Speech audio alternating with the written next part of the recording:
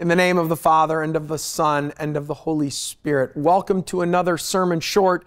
My name is Matt Waterstone. I have the privilege of serving as the senior minister here at the Reformed Church of Bronxville. And I'm grateful for the gift of your time, and I'm also grateful for my friends at De Palma Productions who do such a great job producing these sermon shorts. And if you do me a favor, would you please forward them on to a friend? I believe that today you might be a blessing to someone else by clicking a forward button. If you've been journeying with us in these sermon shorts, you might remember that we've simply just been going verse by verse in Mark's gospel. Mark is the oldest of the synoptic gospels. It's the shortest. Mark gets right to the point. So I'll follow suit.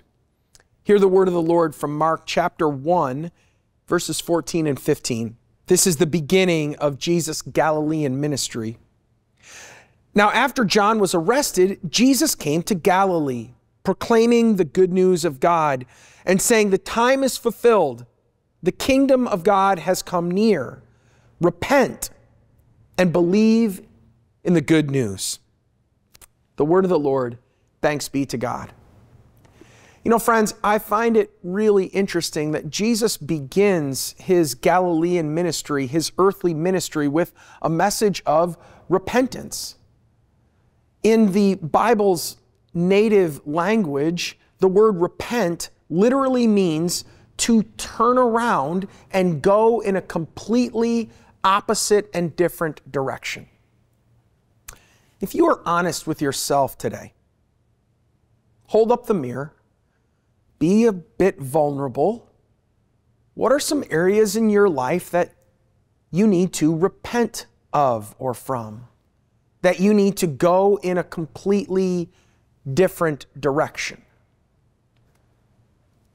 Could be an addiction, maybe a short fuse, quick to anger, a spirit that's quick to lie or bending the truth.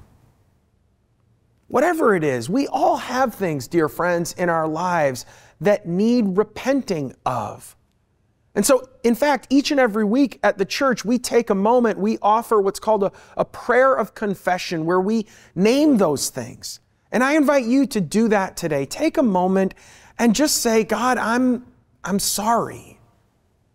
I long to repent, to turn and go in a different direction so that we might better, dear friends, savor the good news of Jesus, that our sins are forgiven." Thanks be to God. Amen.